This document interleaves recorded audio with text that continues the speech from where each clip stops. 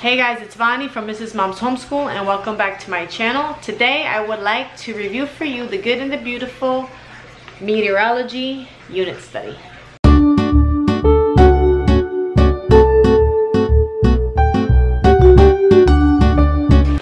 If you guys are new to my channel, we are a homeschooling family. I have lots of videos for toddlers and preschoolers that I release every Tuesday. If you have little ones, go ahead and check out that playlist. If you don't, I also have tons of curriculum reviews, homeschooling day in the lives, and lots of other homeschooling videos. If you guys are new to homeschooling, I also have a playlist for homeschooling tips and advice. So you guys should go ahead and check that out too. So let's get into this review. So this is the Meteorology, Weather, and Atmosphere Unit Study for grades K through 5 from the Good and the Beautiful. I keep all of my units in a binder like this. Okay, so let's flip through this here. Now with the Meteorology unit, we will be studying. So this is a Christian-based curriculum. So you will be studying the creation of weather, introduction to seasons, atmosphere, measuring weather, air pressure and temperature, wind, clouds, rain, thunder, lightning, snow, hail, blizzards, tornadoes, hurricanes, and forecasting weather. On this page you have your unit information where you are told to create a science journal, a science wall, which I will put mine up for this video and then show it to you because we are about to start studying this one this week. You have mini books in here. It tells you how to prepare them. Lesson preparation, all of your experiments, and how to create your weather station. So that's in these next few pages, your daily weather data pages, and teaching older children grades 7 to 12. Here are your supplies needed list for each lesson. That way right before your lesson you can go out and purchase all the things that you need. So here's just an example of something you would need, let's say for lesson 11 for wind. You would need science journals, construction paper, tissue paper, stapler, markers, crayons, color pencils, a hole punch, yarn, your weather station, which is made in lesson 6, and optional read aloud books.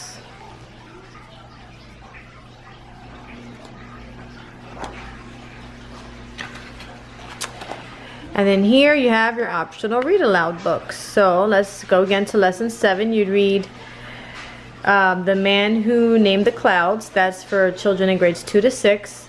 Or Clouds by Anne in grades K through 3. So you can pick which book you want to read or you can read them all. Next you have your vocabulary words which go on the science wall. So you're supposed to put it on your wall as you discover the words, but I like to create my entire wall at the beginning of the unit, put all of my words and all of my pictures up there because I want it to look pretty the entire time. And plus our classroom is in the front of our house. As soon as people come in, I don't want an unfinished wall. So I go ahead and I put all of my vocabulary words, and I also assemble the mini books and all that, and I put it right onto my wall. And then I just take the mini books down. I put them up with a thumbtack when I need them. So for your lesson, you know what, since we've been talking about lesson 11, let's go to lesson 11. As we continue to talk about wind. You will hear my children in the background because I'm a homeschooler and they're always in the background. Lesson 11, the objective is to help the children identify what wind is and how it was created, how it is created. Define the vocabulary word wind. It tells you how to prepare. So for this lesson, you would print one copy of how wind is created and one copy of the wind page. And then you can read your optional read aloud. You would then have the children complete the daily weather and read this to the children, put the science word onto the wall, the vocabulary words, read this to the children, tells you what picture to show. Then they would do this in their science journal and do this activity, make a wind sock. These are the instructions for the wind sock here. lesson extension for the older children. They would have to research and create a map or chart explaining one of the following: global winds, the jet stream, or the Beaufort scale. So here's the page on how wind is created. Here's the page on wind that they have to complete. And that's for lesson 11. So some of the pages have these mini books with these beautiful pictures. And you can either purchase the hard copy or you can download the PDF. Some of these science units are free on the website. Others can be purchased.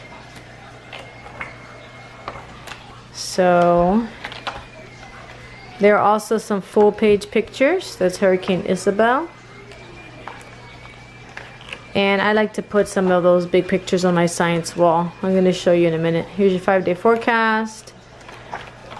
And all those sheets that they all have to complete. Your weather graph. Temperature graphs. Game cards.